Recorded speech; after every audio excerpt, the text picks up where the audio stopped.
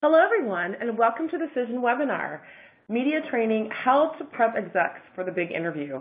I'm Michelle Tisdale, Director of Product Marketing, and I'll be your moderator for today.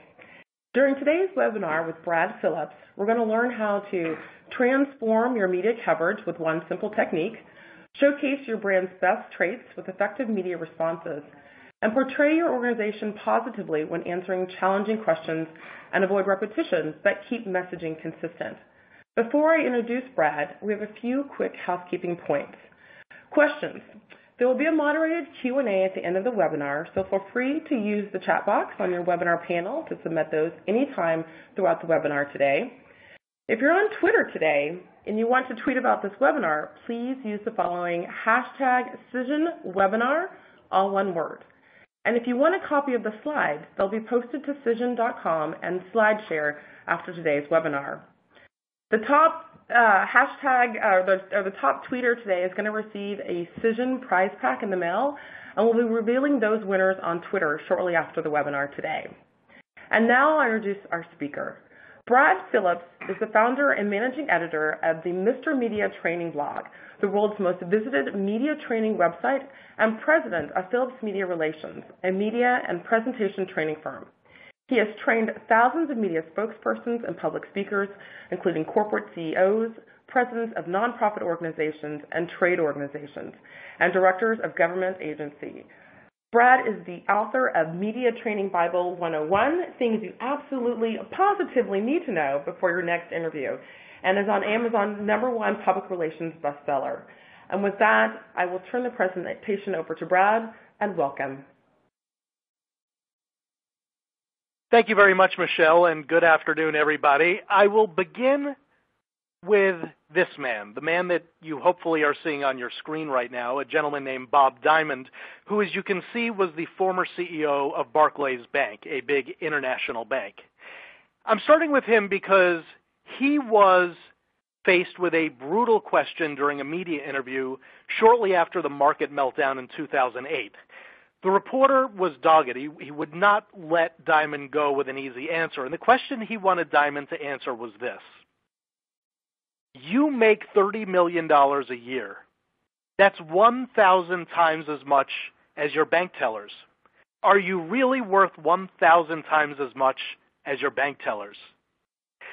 Well, Diamond tried to answer that. And the first couple of attempts weren't terrible, but the reporter kept persisting and persisting. And finally, he just withered under the follow-up questioning. And you can see on camera as Diamond shrugs and gets a bit of a churlish smile and lets out a nervous laugh. It looked really bad on camera, and the reporter got the moment that he wanted. In my experience, that question to executives, why do you make so much money, may be the single toughest question that any executive ever has to face. And imagine, though, if Diamond had prepared more adequately for that question. And it was not a question that couldn't have been predicted. He could have said something more along the lines of this. Are you really worth more than 1,000 of your tellers? Well, on a personal level, no. Anyone who comes into our bank knows just how good our tellers are at their jobs. But my role as CEO is to grow the bank, and if I do my job well, there will be more job opportunities, more tellers, and more room for upward growth for our entire staff. And with that responsibility, yes, comes increased compensation. Now, that response may not be poetry, but it would have been a whole lot better than the shrug that he gave and the nervous laugh that he offered. And I start with that story because it makes an important point about media training, which is that with solid preparation, executives can face even the toughest questions with confidence while retaining their credibility, and hopefully not just retaining their credibility, but to enhance their credibility along the way.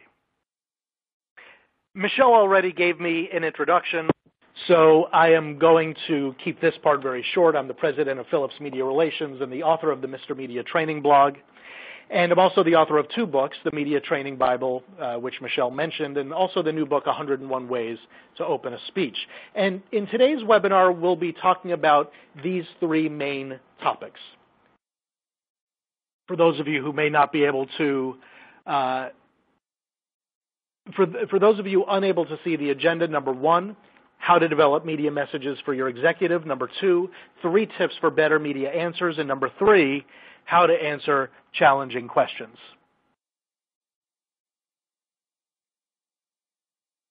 So we'll begin with part 1, which is how to develop media messages for your executives. And in a moment, I'll share with you a tool that we use with our trainees to help them deliver more effective media messages. But first, I want to share with you the biggest problem that I typically see.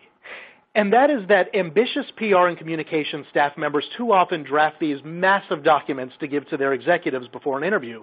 And those Q&A documents are often full of details, talking points, examples, support and proof points. And I've seen these documents that can in some cases be 15, 20 pages. More often than not, I find that quantity of detail is more paralyzing to the executive than it is helpful. And I saw this in one specific case when I worked with a very smart hotel executive. She was very dutiful about studying the talking points that her PR staff had prepared for, but as we turned on the camera to do practice interviews, it became immediately clear to me that she was freezing. And when we finished the interview, I asked her what was happening. Why was she frozen? What had gone wrong? And she said, "I have to remember too much." And it was clear. You could see all over her face that was true. When I work with somebody like that has clearly been armed with too much information, I often ask them, okay, so out of everything on these 10 or 15 pages that have been prepared for you, what are the 3 things that you want to communicate the most?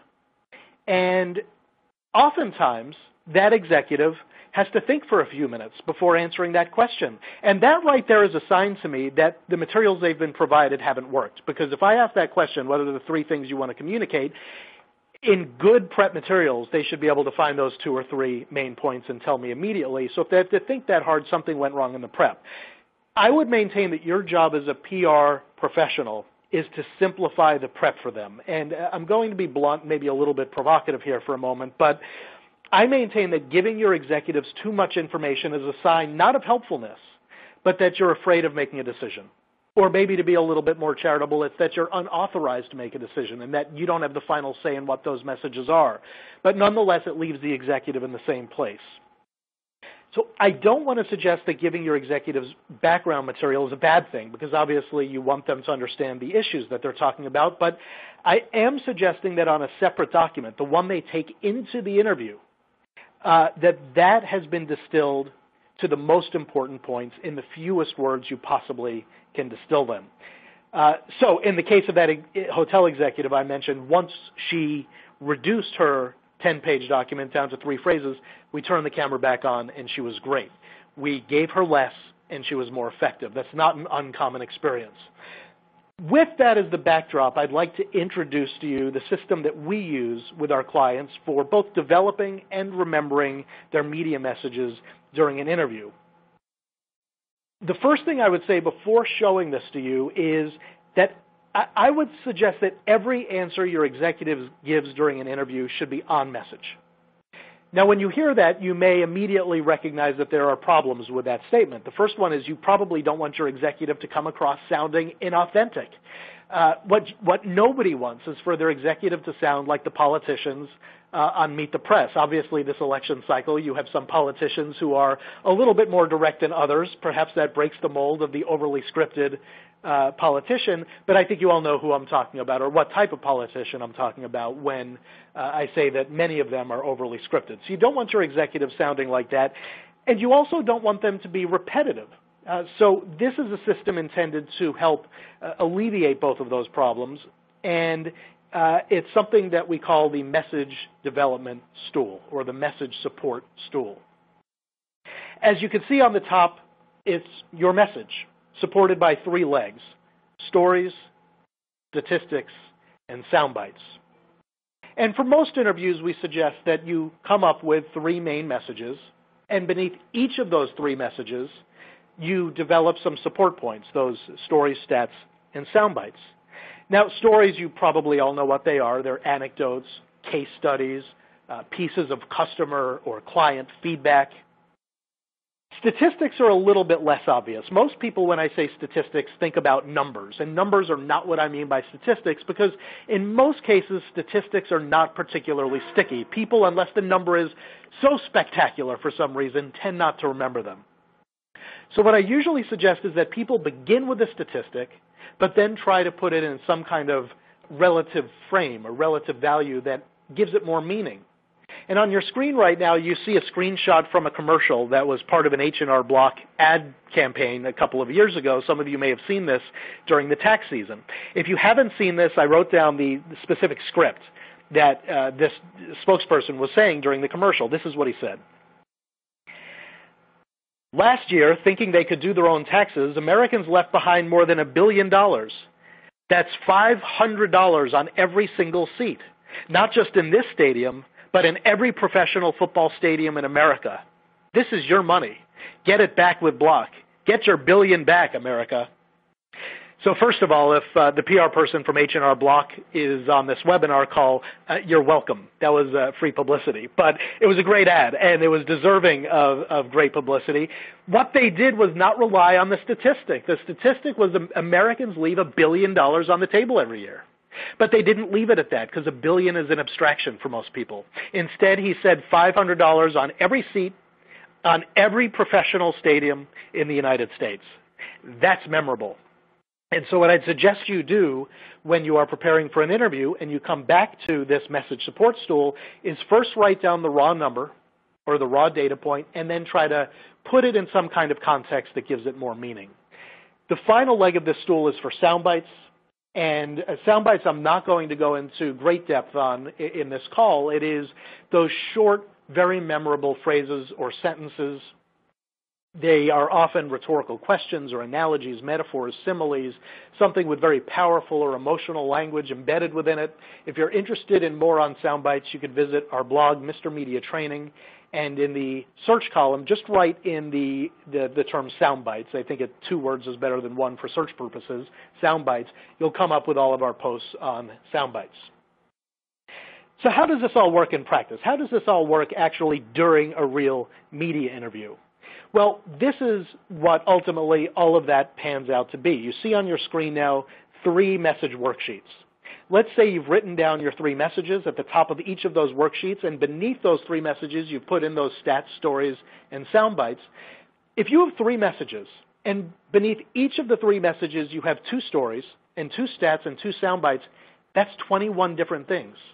And the reason that's important is because having that many things written down means that you don't have to repeat yourself twice during an interview. So in practice, the way that this works, the reporter might ask you a question, and your answer number 1 might be, well, let me give you my message.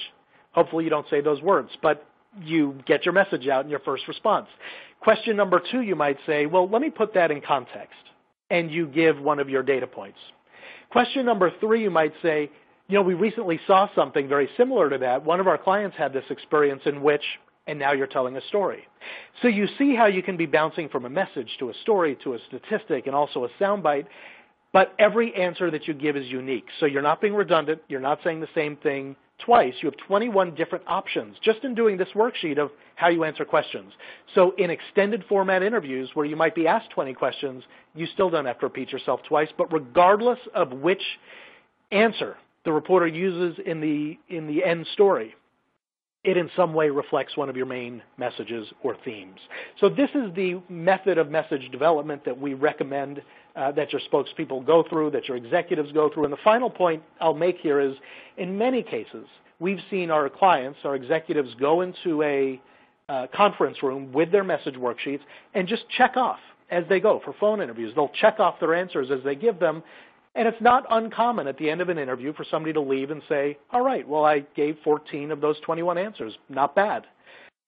Obviously, there may be some unanticipated questions that you didn't prepare for, but in many cases, especially more straightforward interviews, we find that people usually, or oftentimes at least, can predict with some precision almost all of the questions that they'll be asked. That's part one, how to prepare executives for an interview in terms of messaging. With that, we'll move on to part two, which is 3 tips for better media answers.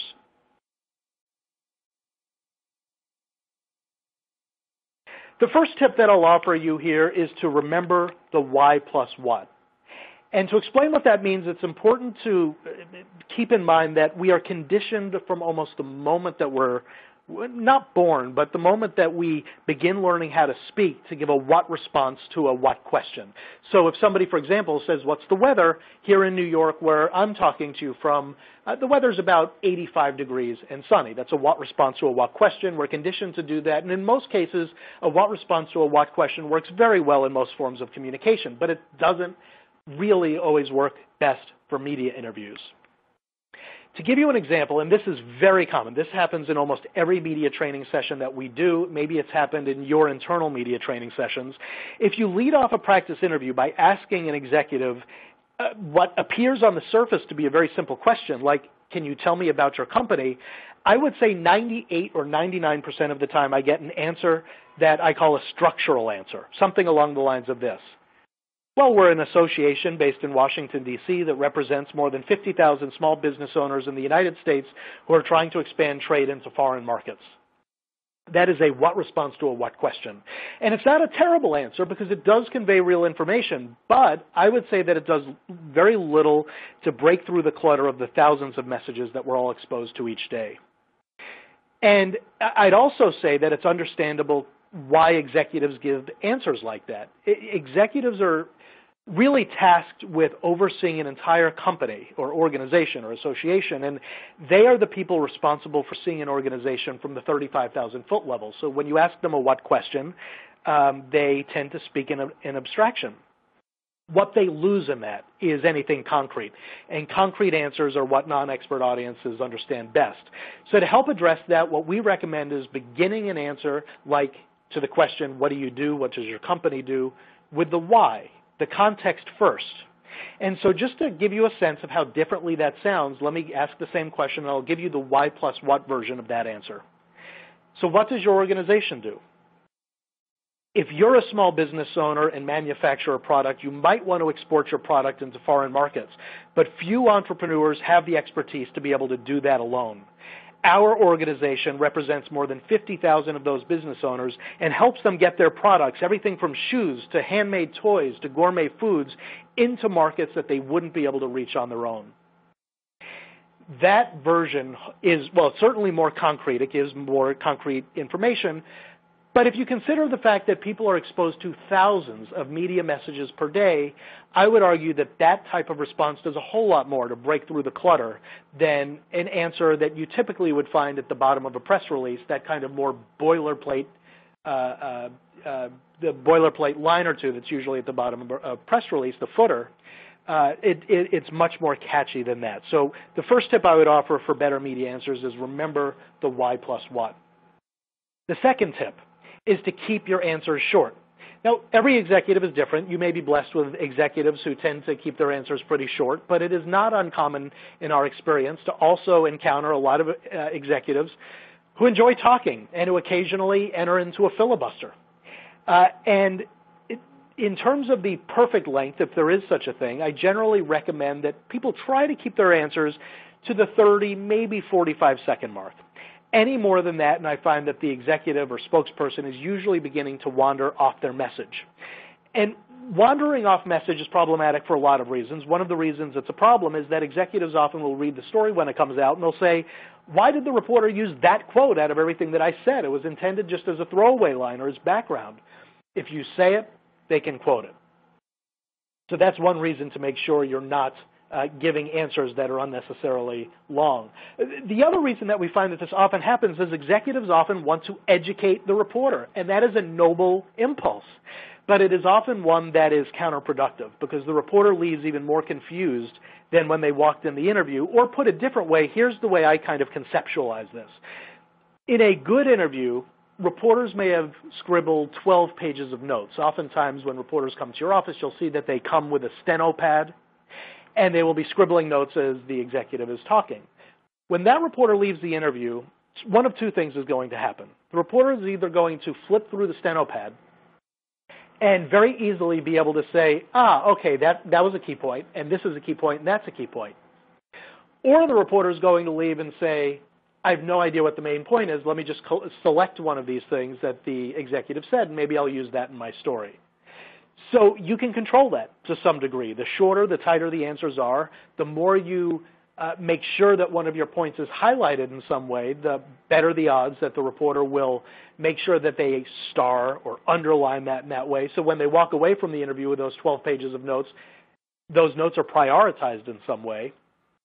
And although it's never a guarantee that just because they put a star next to the quote you wanted them to use that they'll actually use it, it sure increases the chances that they will. Short answers help you do that. Long answers do not. So one easy technique you could use, if you are one of the people who has executives that tend to talk on the long side, one very easy tip that we use that almost always guarantees a better response is let them go. First of all, let them go with their long response. At the end of it, I usually say, that was great. Now, can I ask you to do that one more time in 20 seconds? And at that point, I'll take out my phone and I will take out the stopwatch and I'll say, okay, 20 seconds, go. Re-ask the question, start the timer. When they are restricted to 20 seconds, almost always the answer is better because all of the secondary and tertiary information is gone. They had to get rid of that. So in many ways, you are forcing them to get back to the most important parts of their answer, which usually results in something stronger. Now, one warning. Even though I've been advocating for shorter answers, too short is also a problem. Somebody who gives a very terse answer is often viewed by the public as evasive. And so here I always think about legal depositions. The advice for anybody that's listening and that has ever been deposed, you know that the advice attorneys often give you is answer the question with as few words as possible. And so the kind of stereotypical joke that lawyers will sometimes use is the answer to the question, do you know what time it is not 9:30. The answer to the question, do you know what time it is yes. So that's what they will do in a deposition, but do not bring that quality to media interviews. In a deposition, the formula might be answer the question and stop. In a media interview, the formula is answer the question, advance a message or one of those message supports, and then, but only then, stop. So there's that one extra point that's particularly important there. So that's point 2, keep your answers short, but not too short. And finally, speak to your target person. Now, I know that everybody listening has, if I were to ask you to identify your audience, you probably could very easily brainstorm half a dozen audiences that are important to you. And I don't mean to minimize any of those audiences because in many ways they're all important. But the problem from a media interview standpoint is if you go in with such a loose definition of who you're trying to reach in that interview, I find that too often people end up reaching almost no one. And one of the questions, it's this really great exercise in media training workshops we do, you could do this in your internal training prep, is to ask the person that's being interviewed, okay, who are you talking to? Who's your target audience? And usually the person will say, I don't know, general public, or I'm speaking to our customers. That's still vague. So now I do a free association exercise with them. And I say, okay, I'm going to ask you a series of questions. There's no right or wrong answers. This may be uncomfortable because you're thinking of the politically correct answer to give, but I want you to try to get rid of all of that thought and just give me the answer that pops in your mind immediately. Okay. Who are you talking to here? Is it a man or a woman? Let's say the person says it's a woman. Okay. How old is that woman? She's between 40 and 50. No, I want a number. How old is she? 45. Okay, she's a 45-year-old woman. Is she married or single? She's married. Okay. Does she work? Yes. What does she do? Well, she's a manager at a clothing boutique. Great. Does her spouse work? Yes. What does he do? So we get into real detail in figuring out who this person is. And often by this point I'll say, can you visualize in your mind what this person looks like, how they're dressed? And almost always they can tell me how the person is dressed. And then I'll say, give this person a name. And they'll say, I don't know, the person's name is Susan. Great, you're talking to Susan in this interview. The reason this is such a powerful tool, even though it's reductionist, the reason this works really well for media training purposes is because then we turn the camera on and we do a practice interview. And when we play back the answers that the executive gave, I might stop the videotape after one answer and I'll say, that answer you just gave, did that reach Susan? And oftentimes the executive will say, not really. Say, okay, let's do it again, and this time make sure you're talking to Susan, and that executive is able almost instantly to fix the problem because he has a specific person in mind. So identifying that target person is a very quick fix when people are speaking at the wrong level or to an undefined audience member. It becomes shorthand for you as an in-house trainer to be able to make sure that the person is speaking to the direct target. And I would argue that if the executive reaches Susan, then he or she is probably reaching all of the other people in the audience who matter most. So speak to your target person, identify, and really get specific with who that person is. So that concludes part 2. And we'll now move on to part 3 of this webinar, which is several tips, 5 different tips for answering challenging questions.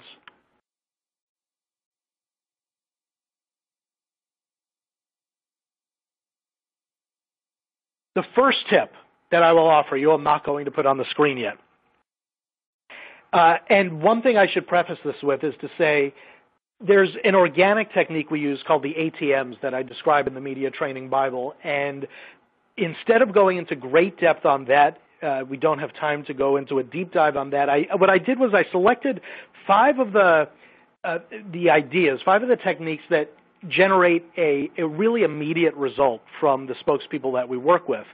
And the first thing that's just very interesting, and this is the first of the 5 tips, is when we do these media training sessions, oftentimes we'll have a group of executives or spokespeople around a table, and I'll ask a very challenging question during the interview that the person does not do very well answering, and then we just turn the camera off and we start to talk. And they struggle with how they should answer that question, and they will put themselves into knots trying to come up with the perfect message for that answer. And it's fascinating to watch because oftentimes I know where I'm about to go and they don't know where I'm about to go. And after I let them talk for 10 or 15 minutes, I will say, let me break in here for a moment and ask you a question. I have a confidentiality agreement with you, so anything that you tell me truly is off the record. What's the real answer, just for my own background? I would say about 2/3 of the time what they tell me the real answer is the perfect media answer. And that's why the first of these 5 tips I will give you is ask yourself, what's the real answer? Start there. That should always be your starting point. Instead of trying to get so clever with messages, always just begin there. This is so simple. And yet I think it is a natural instinct for people when tough questions start, maybe because they have what some people call the curse of knowledge. They know so much background that they forget to go back there first. So this is your touchstone. And I, as I say, about 2/3 of the time find that becomes the perfect media response. Obviously, there are times that doesn't happen. Always tell the truth, of course, but it's a question of how you frame the truth the rest of the time when you can't be as direct in your response. Technique number 2, give the human answer. So oftentimes people are so focused on giving the right or corporate answer that they leave their humanity behind. And the real pity about that is that when I meet with these executives behind the scenes, they're almost universally caring, feeling people. But something happens when the camera comes on and they try to get themselves into their professional role where they leave that humanity behind. So I want to give you an example, and this is an example that's very close to some of the examples that we've worked with clients. Let's say that you work for a small nonprofit organization, and your nonprofit's mission is to help women who have been the victims of domestic abuse in your community. As much as you would like to help everybody affected by domestic abuse, your organization has a very specific mandate and runs on a very tight budget and can only offer support services to women and girls who live within the city limits. So when an abused 14-year-old boy who lives just blocks outside of your city's borders approaches your group for help, you have to turn that boy away. Naturally, you would offer him a referral for other groups that may be able to help. You may intervene in some other ways as well. But then the boy goes to the media. Somehow a reporter gets wind of this story, and the boy shares his grueling story to the reporter and claims that you refuse to help him. And guess what? Your organization is cast in a very unflattering light in the media. Unfortunately, the, I guess you'd say, unhuman or non-human answer that I hear people give way too often is something like this. Since the Sunshine Society is a women's-only facility, we're unfortunately unable to help boys. We offer to help him by connecting him with another group that works with boys. Factually accurate. It describes exactly what you did, but I would say it's pretty cold. And It lacks the humanity that most of us would expect from an organization, particularly one dealing with an abused child or some other person who is viewed to be a victim or an underdog, a societal underdog. So when I work with clients facing these types of situations, I always remind them to bring their full humanity to the forefront and answer a question more along the lines of this. It breaks my heart that we are not equipped to bring this young man into our facility, and it's moments like these that I wish that we had a separate building in which we could house boys who need our services. But I have personally pledged to do everything I can to help him, and I will accompany him to an appointment with a boys' facility that has the capacity to give him the help he deserves. The thing is, most people feel that. They just forget to say it in the context of an interview. So remind your executives to give that human answer. And remember that the public tends to understand sensible policies. They understand why you're restricted by organizational missions. They don't forgive organizations that respond coolly to people in need. So one thing you can do is, after you have filled out that message worksheet that you saw a few slides ago, go back to it, particularly if you're dealing in some way with a crisis or something that could negatively reflect on your reputation, and ask yourself, do these messages sound like they've been written by a real person with real feeling? Or do they sound like 14 people have weighed in and wordsmithed this document to its death, in which case it's probably time to go back and reinsert some of the humanity you genuinely and authentically feel. The third technique for answering challenging questions is to remember to sell the positives. Now, I want to preface this point because I know there are times you have to acknowledge bad news, and there are times you should acknowledge bad news. And this point is not intended to suggest otherwise. But I want to make a slightly separate point here. Executives are often keenly aware of the internal and external criticisms of their company or organization. And oftentimes they encounter such objections during media interviews and public speeches, and when they're at cocktail parties, they hear the downsides and criticisms of their companies or organizations often. And as a result, I've found that many executives get so used to defending their work that they forget to continue selling it. One recent client that we worked with, and I've shielded the identity a little bit because I don't want to bust our confidentiality agreement, but a recent client serves as a pretty good example of this. Her organization works in the international relief field, and many critics have pointed out how slow her group is in responding to natural disasters. When I asked her about that during the media training session and during the practice interview we did, she answered along these lines. We do the best we can, but there are several factors that are outside of our control and slow us down. We can't get into a devastated area until it's safe to do so, and we need the support of the local government before we can enter an area. One of my favorite books is called Made to Stick. It's by Chip and Dan Heath. They identify a term called TBU, true but useless. And that kind of message point, I would call it TBU. Everything that person said is true, but in terms of organizational messaging, I would say it's useless. So when we reviewed her answer off camera, I reminded her that based on the reading and research I had done about her organization, it looked like her group had really made these very impressive strides into shrinking their response time. When she came back on camera, her answer was much more along these lines. Why does it take you so long to get into these devastated areas? 10 years ago, it might have taken us a week to get a full team on the ground. Today, we can do that in 3 days. We'd all like that to be even faster, but we shouldn't lose sight of the fact that we've made dramatic improvements which have helped to save countless lives. That answer acknowledges imperfection, but it does it in a positive way and reminds the audience just how much progress that's already been made.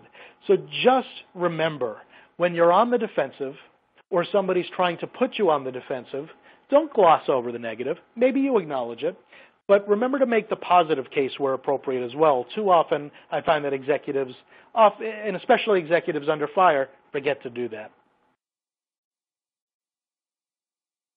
Point number 4, return to your messages. You see this boomerang on the screen. It's useless to develop and go through all of that trouble with developing a message document if you begin to stray off of those messages. And there are 2 times I find that executives tend to go off message. The first time is when they get comfortable. the longer the conversation goes, maybe after 10 or 15 minutes, the person being interviewed, their physiological symptoms of nervousness or fear they might be feeling at the beginning of an interview begin to dissipate. And they just begin to enter conversational mode. Or often they may think to themselves, oh, okay, Brad's been talking to me for 10 minutes, and he sounds like a pretty decent guy. He's not out to get me. I can relax now. Guess what?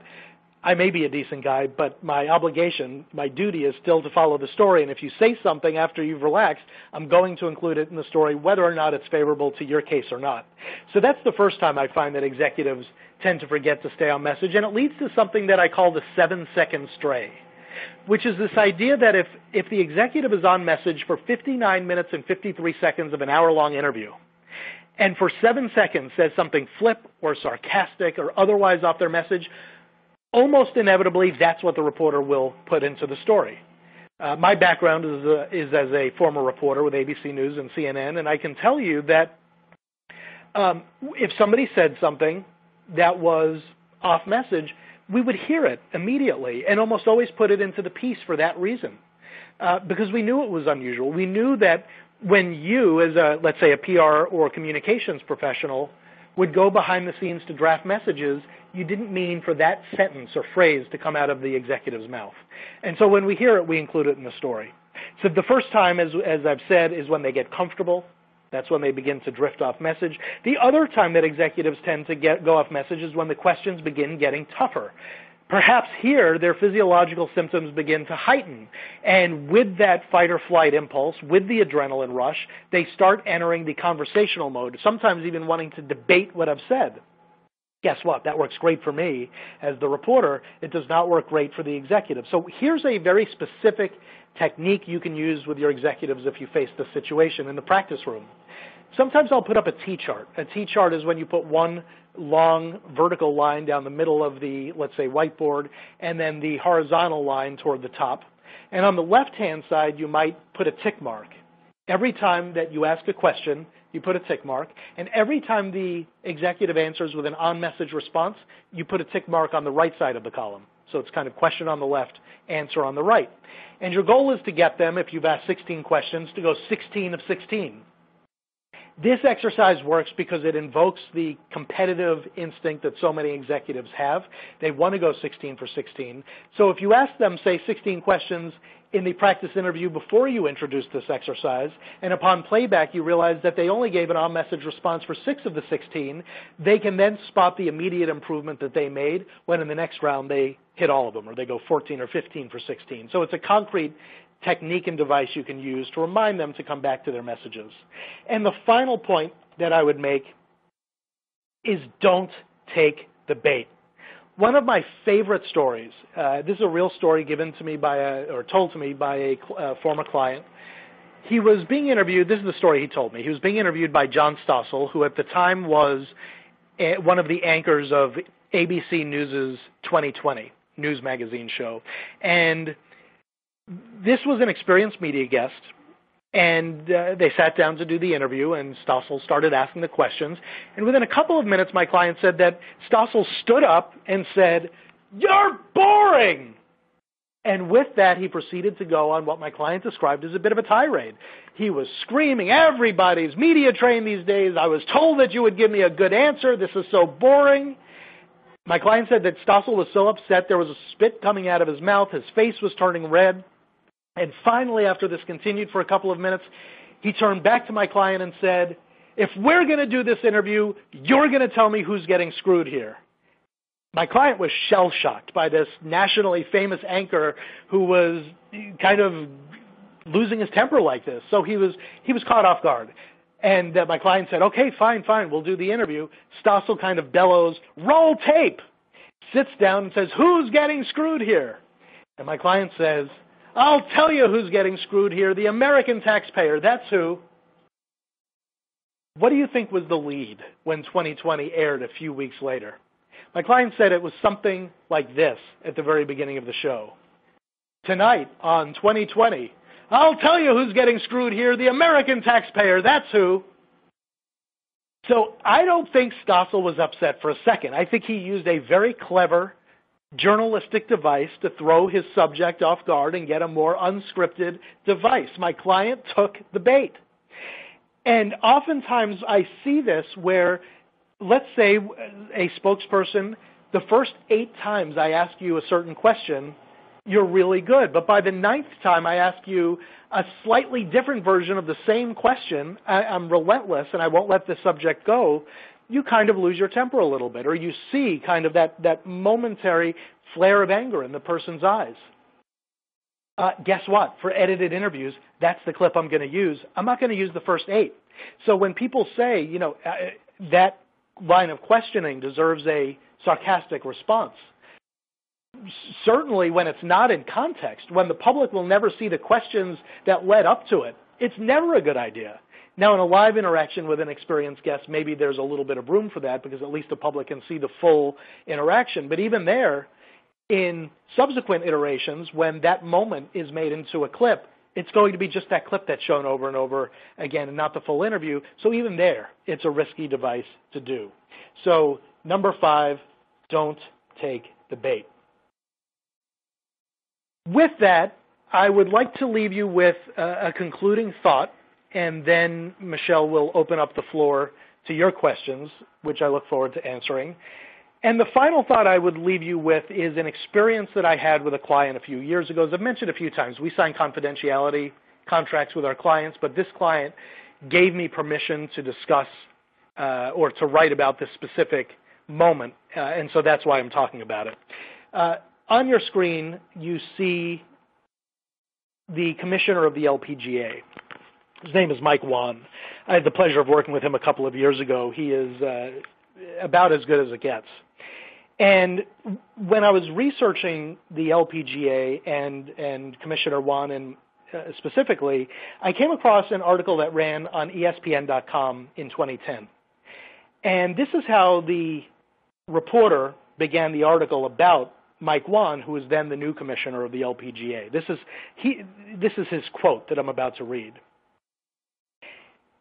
There are a few things about new LPGA Commissioner Michael Wan that struck me as noteworthy upon the first time I interviewed him. He makes the call, literally. There is no office assistant or lackey who phones for Mr. Wan, then puts you on hold while the commish gets around to talking. He punches the buttons all by himself, which is momentous for its opposition to others in such positions. It's never Mr. Wan. In fact, it's not even Michael. He instead introduces himself simply as Mike. Again, that might not sound like much, but it's a personal touch others reserve only for the most informal moments. He says thank you. Not at the end of conversations, which is pretty standard. No, he actually sends an email thanking the interviewer later that day. I can count on one hand the number of times that's happened over the years. That's the end of that quote. My suggestion to each of you, if your executives are not using those reporter-friendly tactics, they are so easy, they're so simple to implement immediately, and as you can tell from a reporter for ESPN.com who found that so remarkable that he led off a story by writing about it, it really has an outsized impact on the journalists that you work with. So if you're not doing that as your standard practice, I'd recommend that you think about doing that. If the types of things that I've talked about during this webinar are of interest to you, 2 or 3 times a month we send out our email newsletter. If you visit our website at mrmediatraining.com, you'll see this block on the upper right-hand side. All you have to do is enter your email address and you'll instantly be on the list. We also have a auto-reply series of 7 emails you'll receive over 3 months that have the most important media and public speaking tips that we've really ever written about on the blog that you'll receive every few weeks. So if that's of interest to you, I'd encourage you to go there and join our community. With that, thank you very much for investing 45 minutes of your time with me so far. I hope some of these tips are useful and ideally things that you can implement in your own companies and organizations immediately. And with that, I'd like Michelle to help solicit your questions, and I look forward to answering them. Thank you, Brad, for a great presentation. That was really insightful. Before we pop into the questions, we're going to launch into a quick survey right on your screen. Your feedback is valuable to us as it helps us determine the topics for future webinars and how we can improve them. So we would love for you to fill this out while you're still listening. So while you're filling that out, we will pop into some of the questions and answers session. So we'll start with a question from Juliet. Her question is, what are your thoughts on PR professionals sitting in on the phone or the room during a media interview? And subsequently, how can this role be most helpful and offer the most value? That is a terrific question, and it's one we actually just wrote about on the Mr. Media training blog within the past month. And the only reason I say that is not to promote the blog, but because I raised that as an open question to readers who weighed in with their opinions. So if you're interested in the debate, it's on the website. I think the results of that question that I asked people did not have a clear-cut answer. I think the answer is it depends. If the purpose of the PR professional sitting in on the interview is in any way to obstruct the interview, obviously the reporter is going to see that as problematic. But I'm of the mindset that I think it is often a good idea for the PR practitioner to sit in for several reasons. First of all, the reporter may ask something that requires follow-up, and it's important for the PR person to know what's needed. That's the role of PR professionals, to be a useful and helpful resource to reporters, so their sitting in is not meant to obstruct, but to help make the reporter's life easier. I'd also say that from a training standpoint, it's important for the person to sit in to know, okay, maybe that spokesperson's a little rough around the edges and needs some media training before we put him or her in front of reporters again. Maybe by sitting in, the PR professional heard the spokesperson say something that was factually inaccurate, and they can correct it. Again, the purpose of that is not obstructing the interview, but helping it. So I generally err on the side of I think it's okay. I do make it a practice to disclose the fact that somebody's sitting in. And I think the final tip I would give is just think about the type of interview it is and the relationship you have with the reporter, whether or not it's appropriate. Obviously, if it's a 60 minutes interrogative piece and somebody's jumping in, the fact that a spokesperson jumped in the middle of an interview will be used on the air. So always be mindful of the moment, but generally I think it's a reasonable practice to engage in. Awesome, thanks. The next question comes from Brett. He asks, what is the single most important piece of advice you can give an executive immediately before an interview?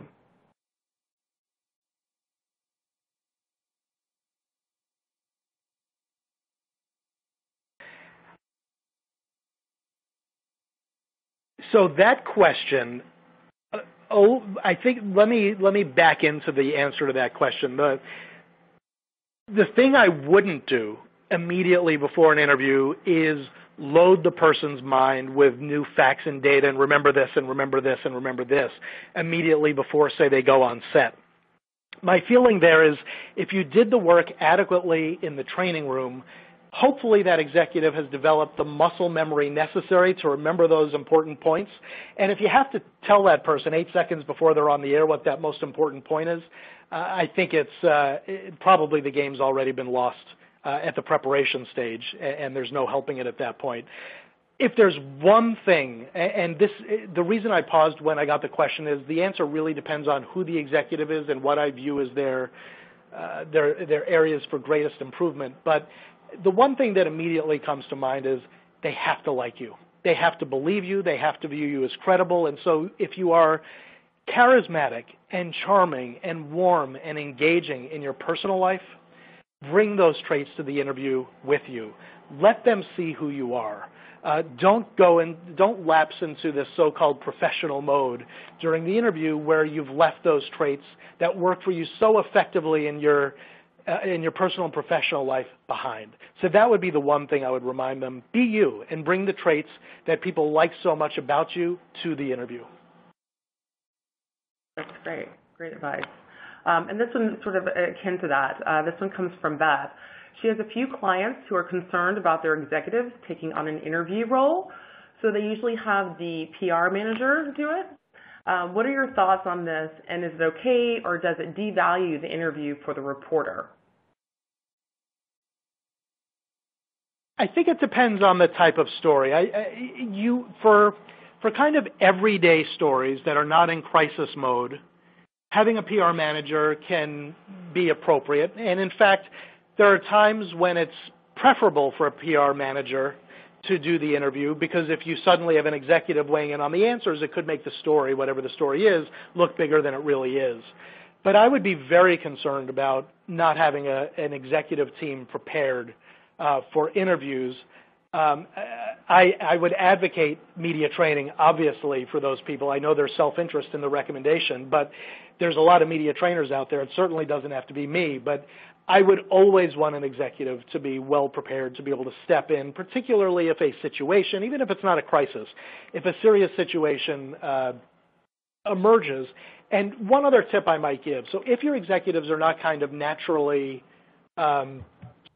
gifted at media interviews, one thing that I always think to do is start them in the minor leagues, get them some media training, and then start them in the minors. When you get that request from a blog that has a very small readership, or from a podcast that you can tell probably has 13 listeners, get them on the phone. Let them practice with those smaller outlets first to start building that muscle memory I spoke about a minute ago, so that it's there when they actually need it. So I would get them in the game as quickly as possible, but you don't have to start with the highest profile local daily newspaper or television affiliate. Awesome, thanks. And this one comes from Brooke. What are your best tips on killing the interview if your executive is tanking? So I would assume from the question, would you read that to me one more time? Yes. What are the best tips for killing the interview if your exec is tanking? There, you have a very difficult decision to make. It's kind of like you're choosing between bad and really bad. And you have to decide which one is bad and which one is really bad.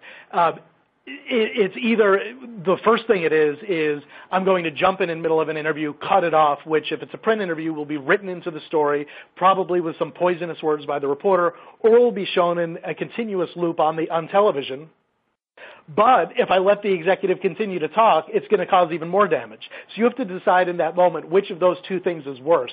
There's an example that I think about that we posted to the blog a few years ago. Colin Powell, who was then Secretary of State, he was on Meet the Press with the late Tim Russert.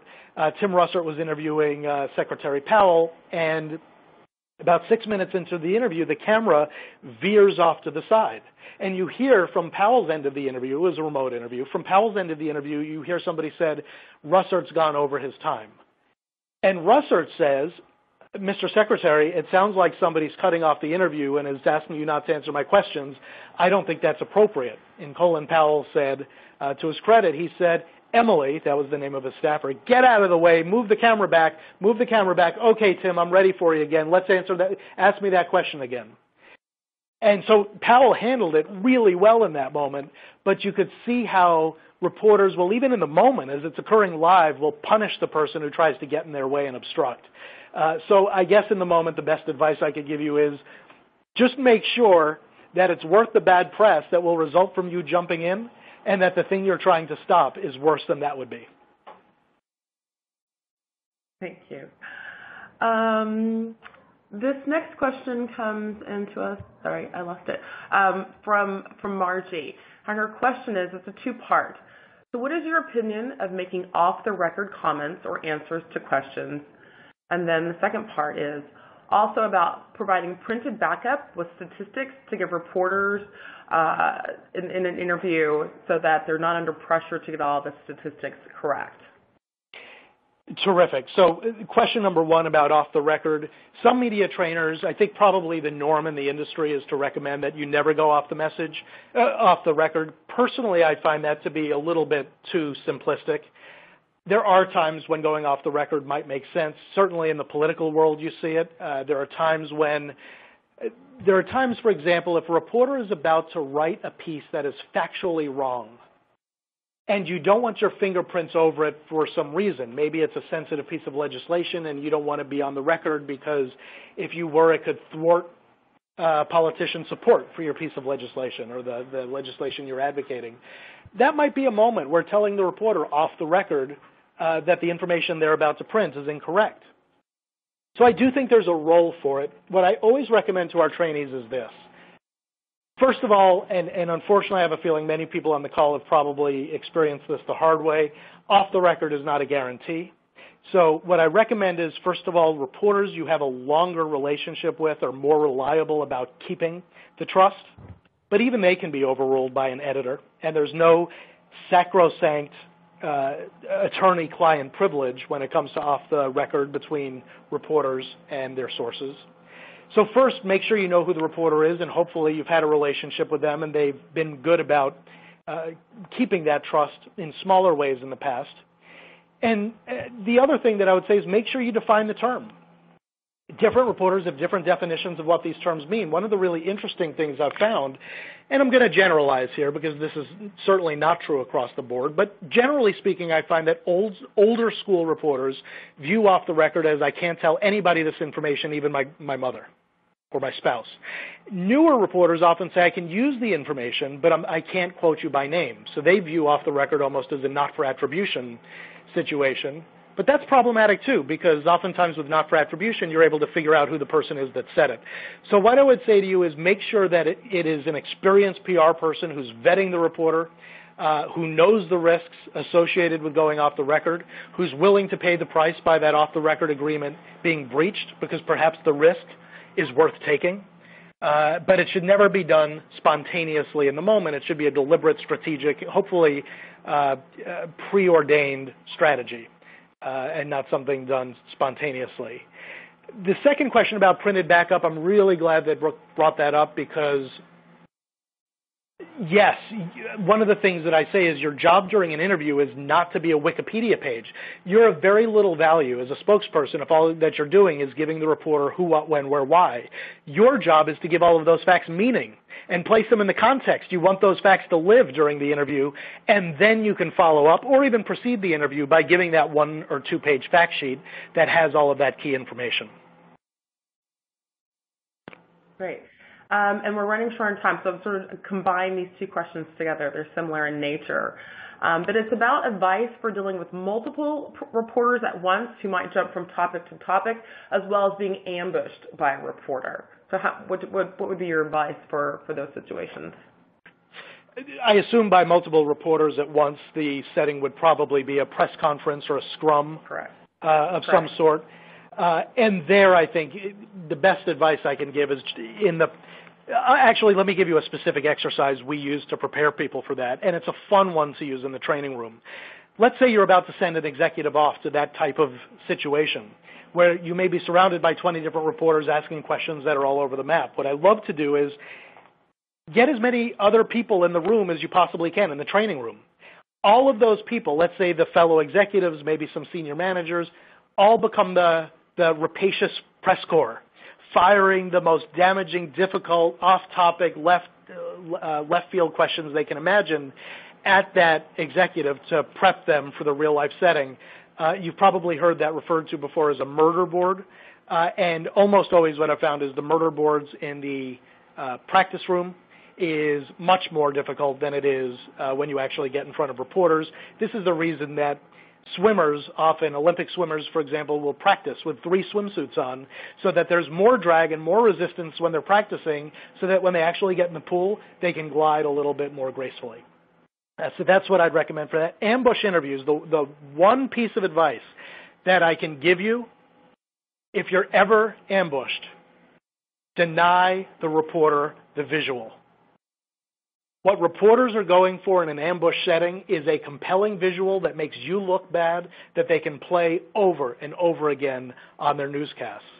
Deny them the visual. Give a pleasant smile. I'd be happy to schedule some time with you so we can talk about this further. You're slowly backing up to your destination, the front door of a building, to your car. Again, I'd be happy to speak to you. I have a meeting to get to right now, but call my office. Here's my card, and we'd be happy to set something up with you. That type of approach denies the visual, shows the public that you're not trying to avoid. You can even make a more assertive statement, such as, we've worked together before.